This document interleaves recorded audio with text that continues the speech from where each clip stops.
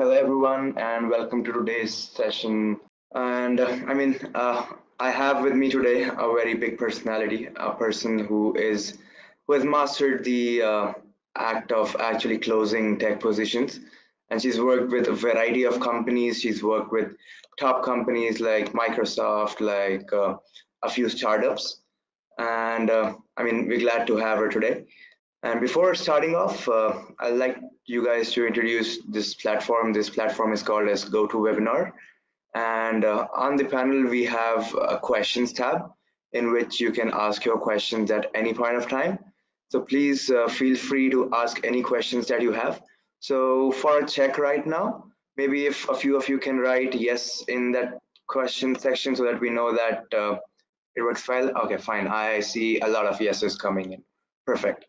So we'll start off today's session. I have a small presentation about Hackerearth and what we do, post which I'll switch over the rights to the much more beautiful lady in the house, Domina, who will take over today's session. So quickly. So tech skills is one of the most valued global currency, and organizations are actually betting on it pretty much.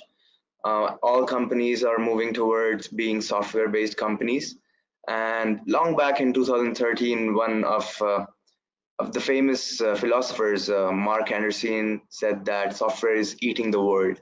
And it's actually turning out to be true, because every company, be it a small company, a startup, a large enterprise like a Netflix, Google, Facebook, Amazon, or a small startup like Airbnb, which has grown massively, to non-traditional computer software companies like Walmart Labs and FedEx.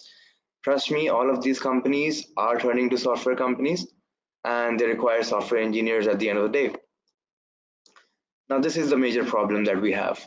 It is really difficult to identify and hire talented developers. I mean, they're out there, but the market is really competitive, and people have a lot of things on their resumes, but you only want the best. Obviously, everyone wants to have the best developers in their team.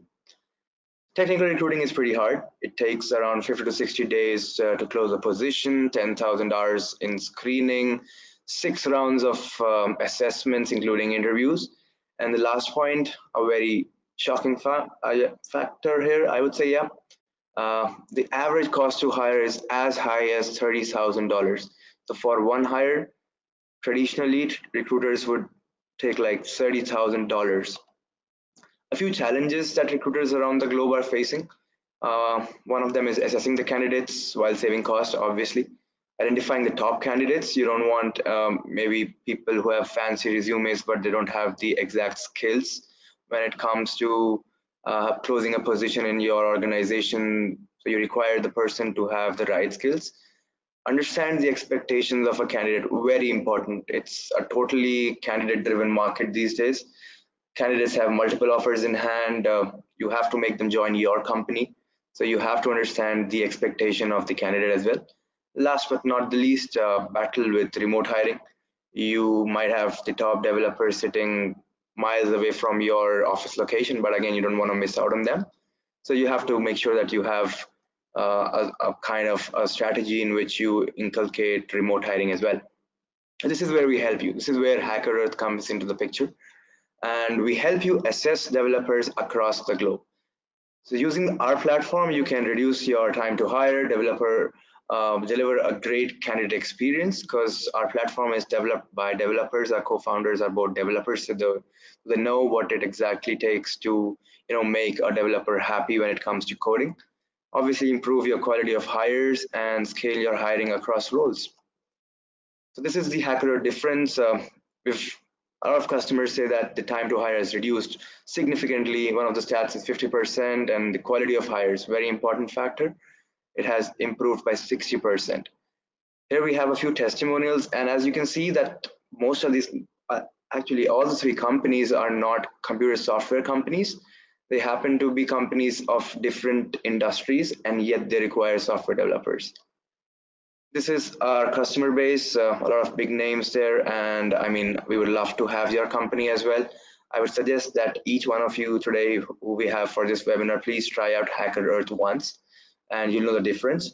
This is the platform at a glance. We have an AI-based test creation. We have a question library of close to 13,000 questions. You can either use those questions or have your own questions on the platform. And we can assess 500 plus skills, 35 plus languages, and also 6 plus spoken languages. So it's not just English, it includes English, Russian, Spanish, German, Japanese, and we're adding a few more there.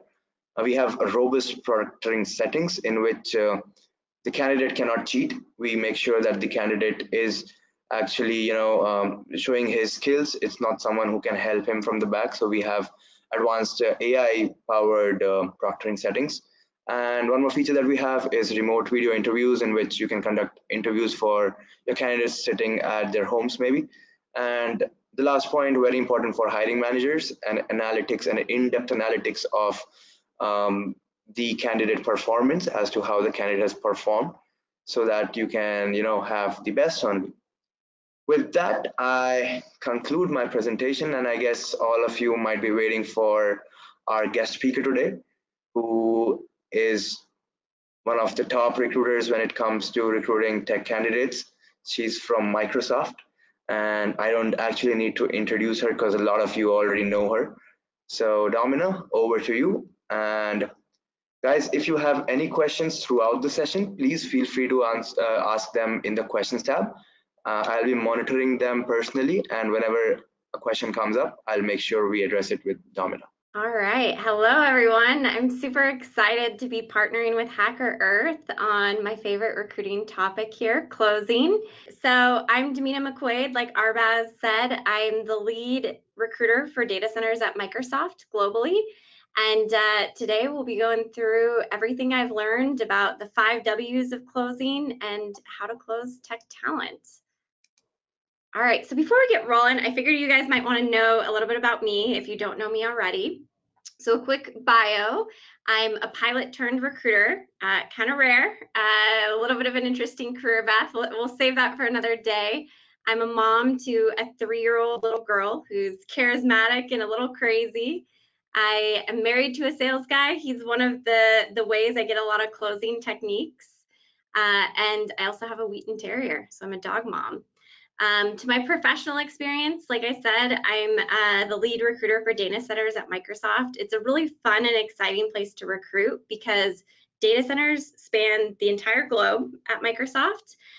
There's a huge variety of roles, anything from like rack and stack people to real estate, construction. I handle all the principal and director roles for data centers. And data centers are just so crucial to Microsoft because without data centers, there'd be no cloud. And Azure's our moneymaker, right? I've got 7 years of recruiting experience, mostly tech recruiting, but I've also done non-tech. I've recruited a ton of software engineers, TPMs, SREs, content developers, cloud advocates. I recently did a stretch role where I managed a team of design recruiters for all of Microsoft, which was really fun. And then I just moved over to data center, like I mentioned recently. Fun fact I looked up for this presentation is I've actually closed well over 500 candidates. So like I said, I am really excited to share what I've learned, mostly through trial and error, probably mostly error. But yeah, and one thing I wanted to note before I get rolling is there are many, many ways to close. I think Arbaz said it perfectly, where it's more of an art versus a science. And so I've seen people be really successful when they're super direct, or I've seen styles where recruiters buddy up with the candidate and try to be their friend and advocate. So what I'll be sharing today is really my style and what I found that works for me. All right, so let's get into it. Actually, before we get into this, I think Arbaz, we had some polling questions. Do you want to do those really fast? Yeah, so we'll quickly run through a poll. So, okay, so for the first question, to have an essence of who we have as the audience today, as Domina would love to know because she has different points for different designations, I would say. So here's a poll for you guys. Get voting. Cool. So it looks like the bulk of who's here is recruiters and sourcers. but also some hiring managers, CEOs, and other. Great. Yes, so I guess almost everyone has voted. So it's almost 82% are recruiters, 4% are hiring managers, 6% are CEOs, CTOs, engineering managers, and 8% others as well. Perfect. Perfect. Cool. So now I guess you have your result here for the audience that we have. Perfect. Great. I'll tailor it mostly to recruiters, and but I'll also talk to the other people here as well throughout. Awesome. So sorry about that. So why I chose closing, our first W of the day. When Arbaz approached me to do a webinar, I was really excited and he let me pick the topic. I chose closing because it's become such a competitive market. You know, unemployment is low, wages are going up, tech companies are growing, and it's caused just a super competitive environment at offer stage. You know, I read a stat that average software engineer has 3 competitive offers when they're looking for a new job. And it's the #1 challenge I hear from recruiters. It's a huge hallway topic in our hallways is, you know, what's working, what's not working, what can we try differently? And I think that closing has just become a super crucial skill to landing top talent in this environment. Plus, like I mentioned already, it's my favorite part of recruiting. So, all right, let's get into the meat of it. So who to target? Rather than starting at the very end, at the close, I want to back it up to the very beginning. This is crucial because if you're not targeting the right type of talent, then you're setting yourself up for failure at the close. And what I mean by that is if you're targeting candidates that are out of reach or too expensive or would not move to your company or for your role, then you're just wasting recruiter time, hiring manager time, and the candidate's time. So focusing on who to target is a really important part of the close. So first step there is understanding the tech market. And what I mean by that is have a general idea of what's going on at big 4 tech companies. You know, what is their pay like? What is their titles? How do their titles map to your company? What are their benefits like? What are the pros for working at a big 4 company? What are the cons? Same thing with a mid-sized company or non-tech companies or, you know, startups. Another thing to look at is what companies are in your local area that you're competing with. Look at your exact competitors and just understand that market. Second piece is find out where your company stacks up. You know, when it comes to pay, are you the highest paid? Are you the lowest? Are you somewhere in the middle? When it comes to benefits, is that an incentive for people to move to your company? Or is it something that you're going to have to overcome because they're not as great as the competitive market? Work-life balance and flexibility, things like that. If you don't know where you stack in the market and what your value add is, it's almost impossible to sell to a candidate. So make sure that you're really clear on what your edge is over the competition. I'm going to skip this one for 1 second. I'll circle back. Third box here is one mistake I see a lot of recruiters do is they get their open role and they focus only on that open role rather than looking at the big picture. One thing I changed probably about 5 years ago in my recruiting is I start with big picture. So I understand what are the business goals, right? What kind of product or service are they trying to deliver? What is the timeline for that? You know, do they have to hire 100 software engineers by X date or that product won't launch? If that's the case, as a recruiter, you need to know that. You need to know how recruiting fits into that puzzle. I think that starting there, it #1 gives you credibility with the business, and it gives you intel to help sell the candidates later down the line, because you're not going to know just about that role. You'll know about possible growth paths and kind of the big picture of what's going on and be able to speak to that. Next box here is finding out what the talent gaps are on the team. So, you know, what skill sets do they not have right now that they need? Is there some kind of deep domain knowledge that would be very valuable to this team? Or, you know, do they just need the volume and more good engineers? You kind of need to know what exactly their pain points are and their needs and how to prioritize things. I'm going to skip over here to talent insights. I don't know how many recruiters here have used Talent Insights. I just started using it about a year ago, and it is one of the coolest tools that has given me so much credibility and made me a more efficient recruiter. Basically, what it does is it draws trends on every single person on LinkedIn.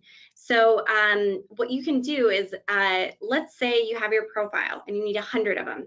You can look at what the total talent pool size is for that talent. You can look at location, what competitors are hiring that talent. I love the hidden gems function. And what hidden gems is it's where there's a high concentration of that talent, but the candidates are getting a low amount of in-mails. So that means your chances for response on your in-mail are higher. Your chances to get them to interview with your company are higher.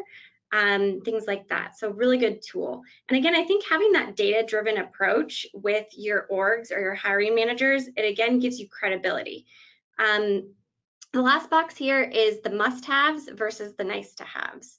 This is really important. You need to know what are the deal breakers for your hiring manager or your team, and what are they flexible on. And why that's important is you need to know if you need to widen that talent pool, where you can do it.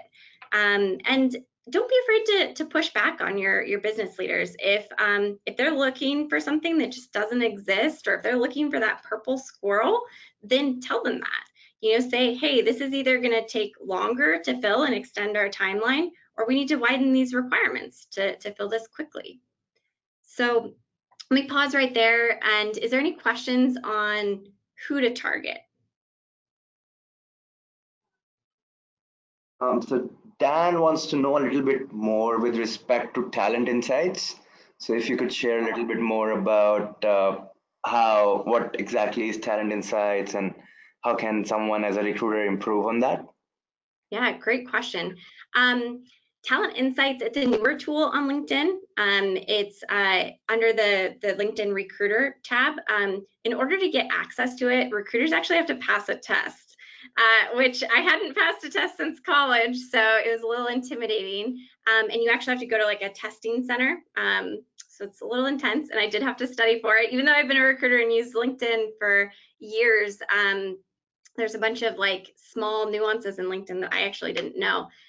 But once you pass the test, then it basically gives you access to anyone who's on LinkedIn and to draw large trends. It's very, very cool tool. You probably YouTube videos on LinkedIn Insights, but it tells you things like total addressable market. You can look at the US, you can narrow it down to like US or different countries and see even specific cities which have a high concentration of whatever talent you're looking for. You can find insights on pay. You can search certain skills or languages, whatever you want to do, and you can literally see the total market of people that are on LinkedIn. So it's a really cool tool just to understand, is the talent that I'm looking for, does it exist, or do we need to grow it internally, things like that. You can just make large decisions. I've seen groups decide where to launch new locations based on where the concentration of talent is. So it's a really powerful tool. Good question. Okay, perfect. So I guess that answers your question, Dan.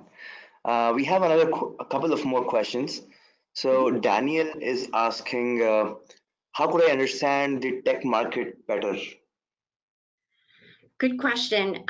So what I would recommend is Talent Insights is a good one. Glassdoor can give you large trends around comp and benefits and things like that, pros and cons of each company's. I would just look at, who are the largest companies in your area? Who are your direct competitors? And just Google them or look them up on LinkedIn, and kind of just start building a list. It sounds funny, but I have a OneNote that I just keep full of competitive knowledge. When I find out, what a title is at a different company that matches a title that I recruit for, then I'll write that down. Or keywords, things like that. Anything that will help me. I just keep a running list on OneNote. I read a lot of articles too. So it just makes you a more powerful and knowledgeable recruiting expert. Good question. Okay, perfect. Yep. So we have a couple of more questions, so I'll try to club them together. So a few people are asking if the LinkedIn Talent Insights is free or does it cost some money? It's a good question. Microsoft owns LinkedIn, so I don't know if we maybe get it for free, but I'll look into that and get back to you. I'm actually not sure. Okay, one last question before we move on. This is from Jilin, and the question is regarding a purple squirrel search. How do you convince the hiring manager, that is the CEO, that the salary budget needs to be increased? I would show them data, hard data. Pull it up from LinkedIn Insights can give you that data. Glassdoor. CEOs and engineering leaders, they're data people. So don't just complain like, hey, we don't pay enough. Bring that data.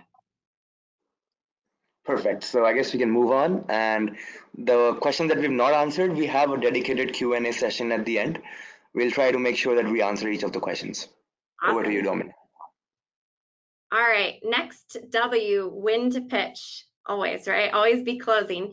The point of that here is I see a lot of recruiters who don't do a good job selling throughout the process. They wait till the very end. And I think of recruiting a lot like dating. So bear with me with this analogy, but you wouldn't propose to someone and without selling them first, right? On why you're cool and why they should be with you forever. If you're giving someone a ring, you should probably know whether or not they're going to say yes or no at the end, right? So sell from the very beginning. So let's go through these one by one. The initial outreach. I'll stick with that dating analogy. This initial outreach, the point of it is to pique their interest enough so that they want to talk to you or go on a date with you, whatever. In this case, it's you're trying to convince them to have a phone call HR screen with you. My husband's in sales. He calls this clickbait. I just say do something to incentivize them to talk to you. Second piece there, the HR screen. I don't immediately start grilling a candidate on questions and trying to evaluate will they fit my requirements or not. I spend the first 10 to 15 minutes trying to understand what's important to them and selling them before I ask them a single question, an evaluation question, that is. Third bullet here is coach your teams how to sell during the tech screens and loops. Recruiters can sell and be great sellers, but if the team is not selling through the process, that's the team that they're actually going to be working with. So them being good sellers is almost more important than recruiters being good sellers. It's a buyer's market. So if a candidate gets grilled through a tech screen, but doesn't really understand why it's a cool team to join, they may not move on to loop with you. If they come on site and they get grilled all day, they may not accept your offer. You need to show them why you're a cool team to join and why they should take your team's offer over any of the competitors. And a lot of engineering managers and leaders, sometimes they're introverts, sometimes they don't know how to sell. Sometimes they've worked for a company for a long time, like 25 years, and they don't understand the competitive landscape. And it's your job as a recruiter to coach them on how to sell. And the pieces that you pick up on what's motivating them to look in those initial outreaches and the screens, you need to relay that information to the team so they can help sell on that too. And another thing too is throughout this time, I'm getting pulse questions from the candidate. I'm asking questions like, does this role sound interesting? Do you love it? Do you hate it? Or are you meh? If they're meh, then you probably haven't sold them well enough and they might fall out somewhere in the process. The on-site kickoff, when you're prepping a candidate for the loop, it's a great opportunity to sell and again, get a pulse check. If there's multiple companies that they're interviewing with, I ask them, where does Microsoft rank? Are we your first choice, your last choice, or are we somewhere in the middle? If they're somewhere in the middle, then I know we need to do a good job of selling them while they're on site or maybe be a little bit more aggressive with compensation. At the end, obviously, you want to close them at the end. That's kind of a given. Let me stop right here, pause again. Any questions on when to pitch?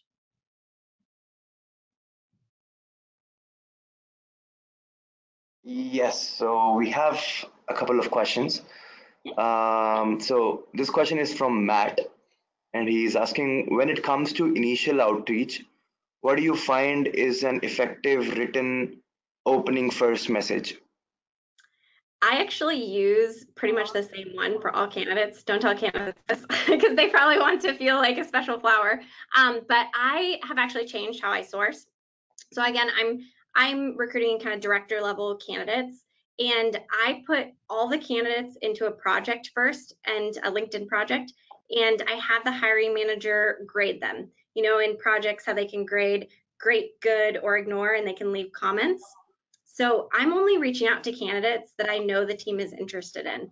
So I'm not sending in mail like, hey, would you maybe be interested in Microsoft? My subject line is Microsoft wants to interview you for X role. And then in the body of it, I use the comments that the hiring manager gave me to make a custom mail. You know, if they said, oh, I really like this person because they have, you know, deep domain knowledge in, you know, web services at scale, then I'll say that in my email. You know, I'll say, I'll name drop the leader. You know, this leader was interested in this skill of yours and thinks that this could be an exciting next step to your career for X reason. Do you want to set up a call? Sometimes if it's a high level candidate, I'll actually skip the recruiter call and move them straight to a hiring manager call to just save time and kind of keep up momentum. And then I'll coach the leader on how to handle that call. Kind of depends on the situation, but my most effective subject line is, we want to interview you for X role. Perfect. So, okay, a few people are asking about the fourth point in the presentation, that is on-site kickoff. So if you could share a little bit more about what exactly it means and how can people inculcate such a practice in their daily lives. So at this is probably a Microsoft specific thing, but we do a prep call or we meet with the candidate on site as the first meeting, either or. And so just going over logistics, you know, questions they have, giving them some interview tips. And then I usually kind of get a pulse check there and do a little bit of selling. But yeah, it's just a meeting before an on-site loop. And what a loop is, you know, how my company recruits is we bring candidates on site just for one day out of efficiency. And we have them meet everyone in the process in one day. So then we can make kind of an offer, no offer decision in one day. The candidate only has to take one day off. Okay. So we have more questions coming in. So should we take them right now, Domina, or should we address them at the end? Yeah, let's save them to the end so we can get through the good stuff. Okay. Cool. So the how. So this is where it gets important, right? That first bullet is the most important bullet. And I probably should have like bolded it, underlined, maybe made like a whole slide of just that word because it's that important. And it's the number one mistake I see recruiters make when closing. Recruiters love to talk, and I see them just immediately go in sell mode and just kind of sell anything and everything, like they're throwing darts at a dartboard, and it doesn't work. You know, I started off actually after being a pilot, I did a short stint in sales, and I remember my first sales interview, and they asked me to sell them a pen. And I bombed that question because I was like, oh, it's a great pen, look at the color, and blah, blah, blah. And why I answered it wrong is I didn't ask what the customer wanted in a pen. You know, were they looking for quality? Were they looking for, you know, how the pen looks, or, you know, a specific color of ink? You know, I didn't ask the questions of why and what they were looking for. So number one thing, listen before you start pitching. You know, if you're talking to a 21-year-old candidate who's single, don't pitch backup daycare and maternity leave. You know, just listen to what's important to them before you pitch. Second point is be authentic. People can tell when you're being fake. You know, you don't want to be like an OxyClean commercial or give some canned answer, because people know. And just talk to people like they're real human, and be authentic. I train a lot of new recruiters at Microsoft on how to close, and the number one question I ask before I even start training them is, why did you come to Microsoft? And then when they give me their answer, it's always very different answers actually. I say, use that. You know, use that example, because candidates can tell when you're being real. And I also ask them because it gives me new ideas on how to close too. But you know, my why of why I'm at my current company is I'm a working mom, and so flexibility is really important to me. And at my company right now, I'm able to work from home when I need it. My hours are flexible. It allows me to be a good mom and have a successful career. You know, another reason that keeps me here is the people. And I know that sounds like a kind of a cliche answer, but the recruiting leadership team here, they really care about people. You know, I've seen, you know, some of my peers go through health issues or divorce. And, you know, at some companies, if you dropped balls, you'd be fired if you didn't hit goal. And that doesn't happen here. The leadership team has your back and gives you a chance to bounce back, and they look at employees long term and they truly care. So I feel like I'm coming to work with buddies, and people can just tell when you're being real. And you know, those answers that I just gave, I didn't mention compensation once, if you notice. So just be real and authentic. Third bullet here is uncover the candidate motivators. If you can get good at this, it's a game changer. And the sooner you uncover what's motivating them or triggering them to look, the better. Because then you can just sell on that throughout the entire process. You can teach your teams to sell on that. And sometimes candidates will come out and tell you what's motivating them to look. Sometimes they won't. Sometimes they don't even know yet. So just kind of peeling that back and understanding. Some common motivators I've noticed are, you know, they're looking for more money, or increase in title, or they want better work-life balance, or to work on cooler technology, or, you know, culture is a big one. Maybe they hate their manager, or they want a new challenge or more growth path, or, you know, they're commuting and it's sucking their soul. You know, whatever their motivator is, figure it out and sell to that, and how they can have whatever thing they're looking for at your company. All right, I know I went on a tangent there, but that one's important. Fourth bullet here is simplify your company and the role. At big companies, sometimes it can be hard for candidates to wrap their head around. You know, I work at a big 4 company. It's 120,000 people, maybe even more now. I don't know. You should probably know that. But what I find works well at large companies is breaking it down. So I kind of have 3 pitches. You know, I'll talk about why Microsoft, why that particular org, and then why that specific team or role. The why Microsoft, you know, be authentic again and be you. Why that team, you know, customize like a good, you know, what's cool about that org. And then with the team, I work with so many different teams that I could never remember or memorize all the different teams. So I just take really good notes when I sync with hiring managers for the first time, and I ask them, what's cool about your role? Why would someone want to leave our top competitor to come to your team and your role? And then I write it down and I say it to the candidate, and I have all those notes for future roles they open up. Another thing with simplifying the company and the role is sometimes engineering leaders will use a lot of internal acronyms, and you lose external candidates. They can't follow, and it's easy to lose external candidates. Here's a horror story. I had a candidate a few years ago when I was recruiting for e-commerce team, and he went through a whole interview day, 5 interviews. And at the end, I was calling and getting feedback from him. He didn't understand what the team did. And I cleared it up for him in 2 words. I was like, it's an e-commerce team. But the team had gone so in the weeds and so deep into tech and acronyms that they lost the candidate. And he came out of the interview day being confused. So simplify as much as you can. You know, pretend that you're explaining what your team does to my 4 or 3-year-old daughter. She's almost 4. You know, break it down, simplify things, and try to use industry-wide terms. You know, if your titling is kind of funky and isn't the same as the external market, use those common terms and titles that the candidates would understand. Pitch to what candidates care about. Again, pitch to those motivators. Can't say that enough. And don't make assumptions. I'll tell you about a mistake that I personally made. This was a couple years ago, and it was a high-level candidate, and she had taken 6 months off of work, and she had mentioned that. And so in my head, I assumed that she was on maternity leave. And so, you know, I naturally started pitching things like backup daycare and how great our maternity leave was and work-life balance and flexibility. And she actually stopped me at one point and was like, just so you know, I didn't have a kid. I took a sabbatical to travel and I was humiliated. And I've never made that mistake since. I make sure that I am 100% accurate on what's motivating a candidate before I start selling stuff. Last point there is check in frequently and keep a tight pulse on where a candidate's head is at. Again, back to the dating analogy, if you go dark on a candidate, you lose momentum and they lose excitement.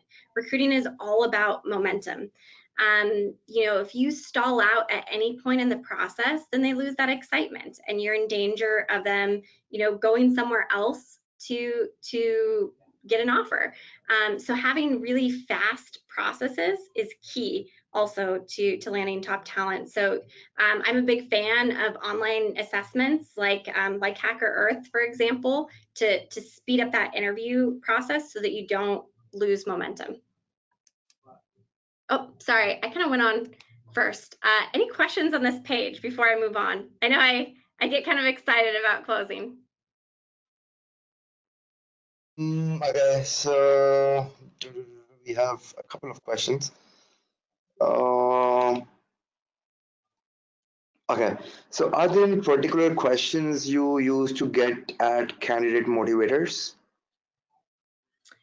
Yeah, so I'll kind of give them a compliment usually, like, hey, it looks like your resume is or your LinkedIn is so impressive, and it looks like things are going pretty well. Why'd you take my call, or why'd you agree to meet with me? And then I can kind of get a sense of how excited they are, or sometimes I'll ask, are you actively looking? Did you just respond to me because of the company I'm at, or was the role interesting? So I'll just kind of pry lightly.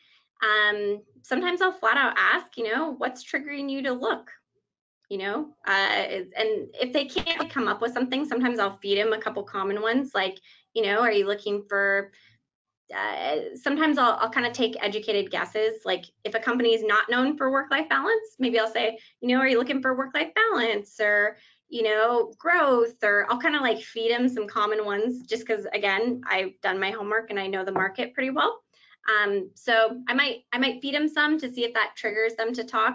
Sometimes candidates don't know that yet, though. I remember one time I interviewed, and I was doing well at my current company, and but I took the call and I went through the whole process, and it wasn't until the end that I realized what was wrong at my current role, and I actually ultimately decided to stay and kind of work at that there. But sometimes candidates interview and they don't know, so giving them ideas and putting things in their head to try to help them figure it out can help too. Perfect. So that answers that question. One more question before we move on. What do you do or say in order to maintain frequent contact during the hiring process?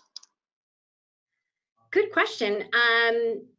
Again, I don't do canned answers, and I try to be as transparent as possible. So, for instance, like if let's say scheduling the on-site loop is taking a long time, I'll say, hey, 2 people from this team are traveling internationally and it's just been kind of tough to schedule. Don't take our delay as lack of interest in you. They're still really excited about you. Just wanted to give you a heads up that this may take a week longer than normal.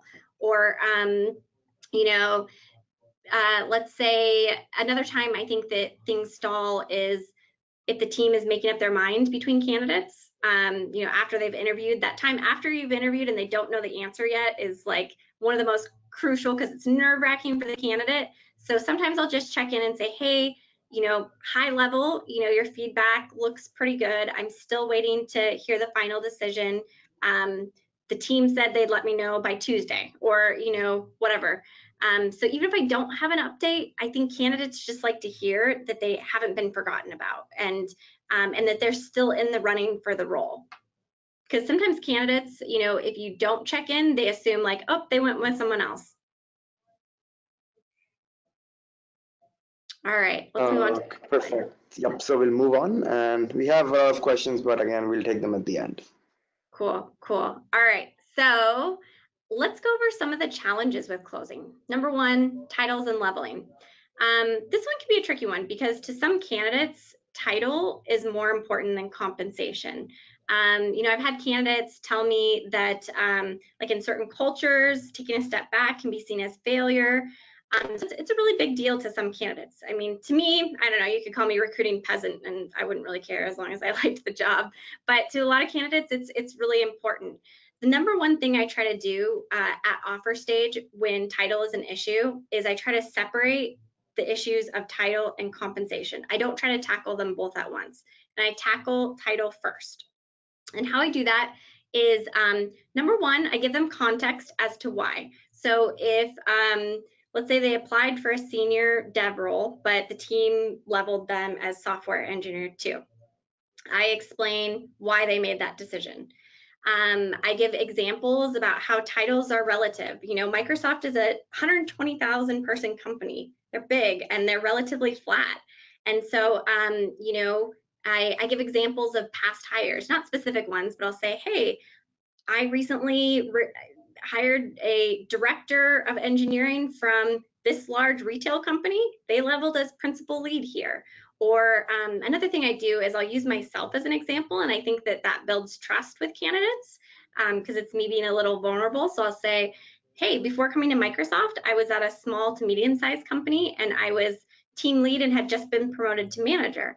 I started at X level, which some people thought was too conservative, and it wasn't, because at that time I didn't have tech recruiting experience. I only had sales recruiting experience. And in hindsight, that level was the best thing that ever happened to me in my career because it set me up for success. I was able to exceed expectations versus it's always better to exceed expectations because you'll make more money with bonuses.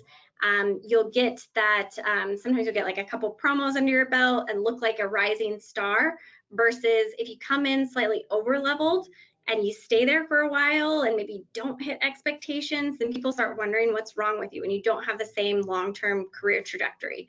I'm always a big fan of exceed expectations. So what else with titling and leveling? If I can't overcome this one on my own, then I'll loop in the hiring manager to do a sell call. And they'll go over again why they made that decision. They'll talk about how, let's use that same software engineer 2 versus senior. They'll talk about how they're going to coach and mentor and get them to the senior level. They'll pinpoint what exactly is missing. Like, so a common one is maybe they're a senior at a smaller company, but they haven't worked at the crazy scale that Microsoft is. So they say, hey, we just need to get you that experience, and then you'll be there. And I think that growth path conversation, it goes over and lands a lot better with the hiring manager or even a skip manager versus a recruiter. Because I think sometimes candidates see recruiters as like salespeople, like that we're just trying to get it done. So I think it's a little more impactful coming from the team. All right, big fours versus startups. So I know we have people from large companies on the call and startups, so I'll kind of go both angles here. I find that the two biggest differences between the two are culture, or I guess draws. Why candidates are drawn to one or the other is culture and the pre-IPO stock dream. So if you're at a startup, sell the culture, sell how it's a tight-knit community, how they'll have a huge impact and they'll own a big scope of work and be able to wear many hats. Talk about how it's a fast process and you can advance really quickly because it's a small company. Sell that pre-IPO stock, give specifics whenever you can. Sell the fuck out of that, pre-IPO stock. It's a big deal. If you're at a big four, then do the opposite, right? What I do, because I'm at a big four, is if a candidate, I try to pinpoint what's appealing to a startup from a candidate's perspective, from this particular candidate. What's motivating them to talk to a startup and Microsoft? Because they're very different experiences, right? So if it's culture that they're looking for, then how I pitch it is I align them with a team who has kind of a startup culture, right? Who is a newer, group within Microsoft. For example, for the past year, I recruited for developer relations. It was a brand new org that didn't exist 2 years ago. It was really fast paced, not a lot of process, huge impact.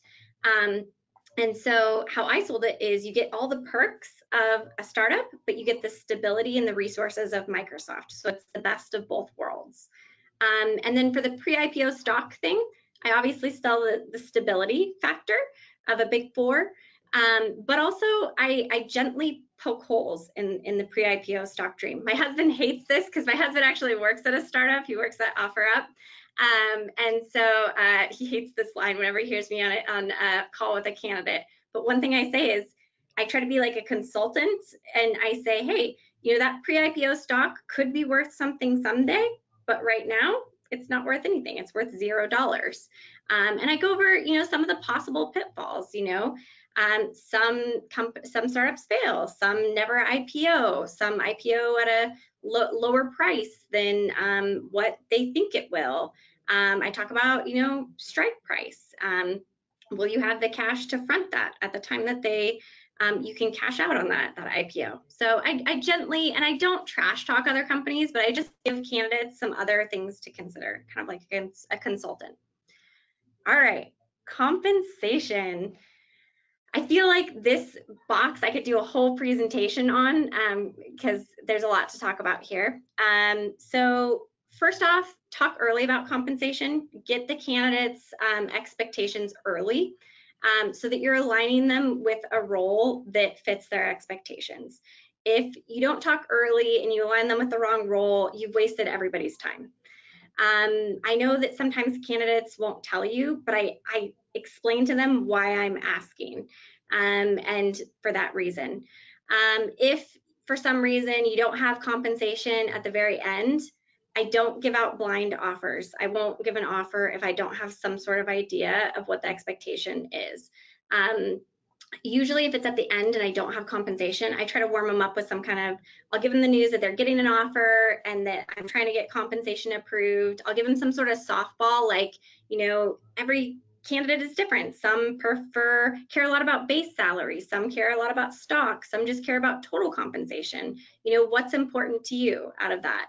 And it doesn't really matter what they say. I mean, I take note because sometimes you get interesting things like, hey, I'm trying to buy a house, so a signing bonus would be really cool for a down payment. And then after that, I followed up with a more detailed question like, what's your expectation, or what are you targeting for base salary? What are you targeting for total comp? And sometimes they'll tell you, sometimes they won't. If they don't tell me, I try again and asking in a different way. And I tell them I'm asking because I don't want to accidentally lowball them and insult them. I want to make sure that our first offer is a strong one and one that they're excited about. And usually by that part in the process, they start to trust me. You have to build that trust along the process. Another thing with compensation that I've switched up recently, I got it from our director of exec recruiting, Marty, actually, is I roll out benefits that are applicable to them, ones that they would care about, not all of them, not the dartboard analogy. And the reason I do benefits first is once they hear compensation, they stop listening. Second thing I changed since talking to Marty is I give an idea of total comp first, an estimated total comp, and then I break it down, base, salary, bonus, etc. And why I do that is, let's say you start with just the base salary and you're lower than one of the other offers. Again, they're going to sense that lower number and stop listening for the rest of the numbers. And then also just total comp is a bigger number in general, and it's more exciting. Another thing, when you're estimating total comp, if you have a bonus structure, don't estimate it off the max bonus, because you want to under promise and over deliver, or else the person's going to leave, right? If you promise them significantly more money and they don't make it, they're going to attrit in 6 months, a year, something like that, and probably hate you. And for me, I work with a lot of people managers, is who I recruit. So I know I'm going to have to work with them and hire for them, their team, and see them in the hallways. So I am super honest and super transparent about what's realistic. I talk about max, but I tell them for budgeting to use a lesser number. All right, deadlines. I know we're kind of running short on time here, so I'm going to speed up a little bit. Deadlines, some recruiters use them, some don't. I do in some cases, it depends. For more senior candidates, I'm a little more loose with deadlines, but another thing here is I try not to live and die by one candidate. I target to have 3 good candidates on every role I recruit for.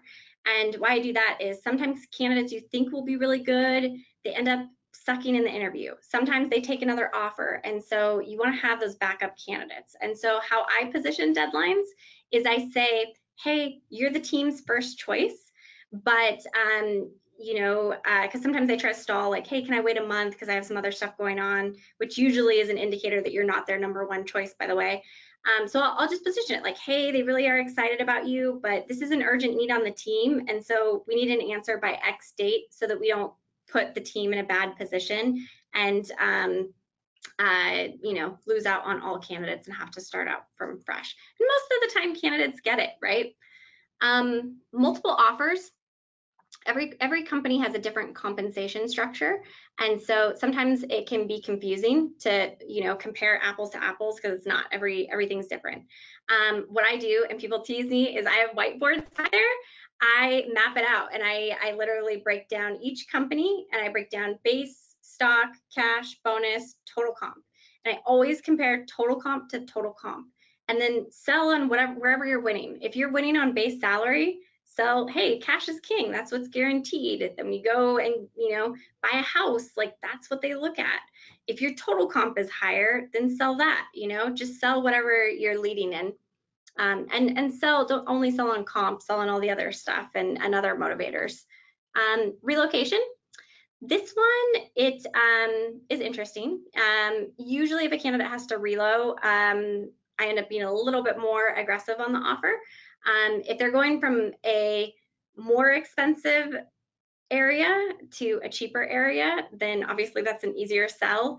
Like California to Washington, we have no state tax and cost of living is cheaper. And I send calculators like numbeo.com so that they can do their own research and don't have to trust my word for it. If candidates are going from a cheaper cost of living to a higher one, that's sometimes a harder conversation. The first thing I check is making sure we're comparing apples to apples. Like if they live in a cheaper suburb and not in a big city, make sure that they're not comparing their cheap suburb to downtown Seattle, right? Give them a cheaper area to look at, like you know, maybe Woodinville or you know, Kenmore or Bothell, something that's comparable to what they're at right now. Junior versus senior candidates. Senior candidates seem to be more focused on like long-term growth. They're not as price sensitive, comp sensitive is what I mean by that. You can sell things like work-life balance. A lot of times they have families, they care more about benefits. Junior candidates are a little bit more compensation focused. You know, some candidates try to take offers that are clearly not as good for $5 less. You know, if you do get a decline in that situation, it probably wasn't a good long-term candidate anyways, because they, again, will probably attrit a year from now for, you know, $5 more. Junior candidates also care a lot more about impact on the community and things. They like to know that their work is meaningful. I have read a lot of articles about this lately, and a lot of the articles say that most millennials and Gen Z will take less money if they feel like their work is doing good or impactful. So kind of make sure to intersect and weave in the impact. Previous employee or friend who got a better offer. This, I'm sure other people have had this objection before. I always tell the candidate, it depends on how you interview. Your interview performance is what dictates, you know, level and offer. You know, it's a big company, and so certain skill sets are more valuable. You know, maybe interview is different. You didn't interview as well, or you know, maybe their skill set was really valuable to that one particular team. All right, I'm going to skip questions just because we only have 2 quick slides left. Where, our last W of the day is where to contact tech talent. Recruiters a lot of time like to talk, and so they want to hop on the call all the time, and you can sense where a candidate is at a lot of times. Many software engineers and tech people are introverts, and so they prefer a lot of times email and text. I was on a panel recently with an engineering leader, and he said, I would love it if recruiters text me more versus forcing me to get on a call. So that really stuck with me. And since then, I've asked, what's your preference? Do you want me to follow up via email or call you or text? And when they tell me their preference, I follow it. I take a little note in my OneNote and I follow it. All right, so in closing, all this stuff is stuff I've learned through, again, trial and error, but from other people. I probably should have had like a works cited page of all the great recruiters who have taught me stuff over the years. But my biggest advice is how to grow this skill set. Learn from your peers. Find the best closer or recruiter you know. Learn from them. Listen, ask them if you can shadow on one of their calls, or if they can walk you through how they do it. Hallway chats is where I pick up new things all the time. And don't be prideful about it. Ask like, hey, I'm struggling with this situation. Have you had anything that works here? Yeah, so I know we don't have too much time for questions. There was one last poll for you, but we can maybe do the poll and questions at the same time. Does that work our best? Yes, that works perfectly fine. And so I guess you can have a look at the questions while I run the poll so that you have an idea about. I see that most of our questions have been answered in your previous slide because most of the questions were around compensation and senior or junior employees. So I guess more or less we've covered most of them. So we'll quickly run this poll. Cool. Any questions? And I don't know about Arbaz's schedule, but I can go a little bit longer if people have questions for me on things that you're being challenged with, or struggles in closing. Let me know. Yeah, I mean, Oh, we can stretch this session a little longer, maybe 10-15 minutes extra, yeah, so that we yeah. can take up all the questions.